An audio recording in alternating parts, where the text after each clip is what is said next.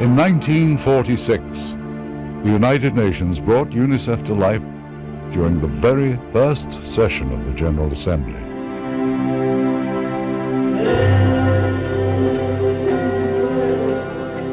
The vote was unanimous. There were fewer than 10 employees. In those early days, after World War II, more than 6 million children across Europe received milk and a daily meal. Audrey Hepburn was one of those children.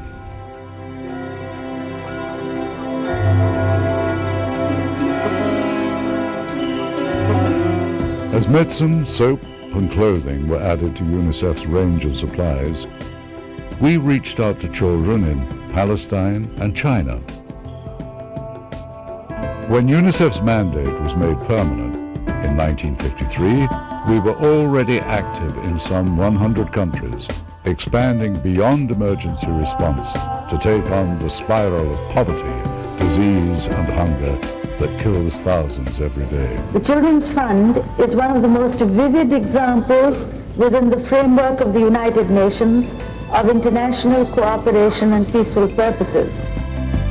As the Cold War raged, UNICEF remained a force of global cooperation, leading to the Nobel Peace Prize, the first ever to be awarded to an agency, not an individual. It is a great privilege to represent here today the United Nations Children's Fund. The 60s and 70s became known as the development decades, as UNICEF expanded its mission beyond emergency relief to become part of a UN-led global partnership to jumpstart development as dozens of countries began to establish themselves as independent nations. The 80s brought years of famine across Africa.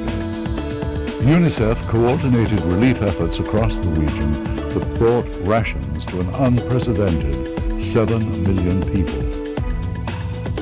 UNICEF doesn't exist in a vacuum. To achieve our goals, we always unite people, governments, donors, humanitarian agencies, businesses, and children themselves. UNICEF is an organization of firsts, such as the revolutionary idea that well-known public figures could help bring attention to the plight of the world's children. Starting with Danny Kaye in 1957, for all of us, serving as a goodwill ambassador has been one of the richest experiences of our lives. UNICEF is fighting back against famine and drought, poverty and disease. Gradually, UNICEF's role as a development agency became more defined, bringing a revolution in child survival. Universal immunization coverage became common. We even were able to bring about ceasefires in countries such as Yugoslavia and El Salvador to carry out mass campaigns. We reached out to millions of homes to teach parents about oral rehydration therapy, the simplest, most effective way to stop deaths caused by diarrhea. In 1989, UNICEF led the drive to set a standard of ethics for the treatment of children. The resulting Convention of the Rights of the Child was adopted by the UN General Assembly and quickly became the most widely accepted human rights treaty in history. It is so decided. The 90s began with the World Summit for Children, the largest gathering of world leaders ever to discuss children's issues. Meanwhile, large-scale distribution of vitamin A and other micronutrients continues unabated. UNICEF India developed a method to iodize salt that became the global standard. In early 2001 in southern Sudan, UNICEF undertook the largest demobilization of child soldiers ever, airlifting over 3,500 8 to 18-year-olds to safety. Getting Afghan children back in school after the fall of the Taliban broke new ground in the way we respond to emergency situations.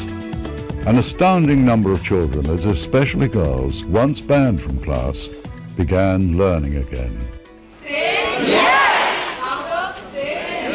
2001 Say Yes for Children campaign rallied millions of children and adults around the world, and 2002 Special Session on Children at the United Nations was the first such session devoted entirely to children, and the first to include them as delegates. If we are going to improve the situation and save societies, we should start with the children.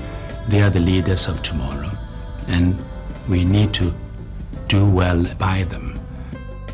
Giving children a voice on par with policymakers is today a key UNICEF policy. To make the world a better place for all. And as the spectre of the HIV/AIDS pandemic began to affect children and young people in ever-increasing numbers, UNICEF called upon the world to unite for children against AIDS. As central as global development is to our mission, UNICEF has never forgotten where we began, and we still provide emergency response and post-trauma care wherever catastrophe strikes. We have helped dreams become reality for millions. We changed the way the world looks at children. Today, almost 60 years on, UNICEF is the most influential advocate for children in the world. The global scope of our mission and of our 8,000 colleagues is unparalleled anywhere. To unite the world to guarantee every child's right to health, education, equality, and protection. This is our mission. Unite for children.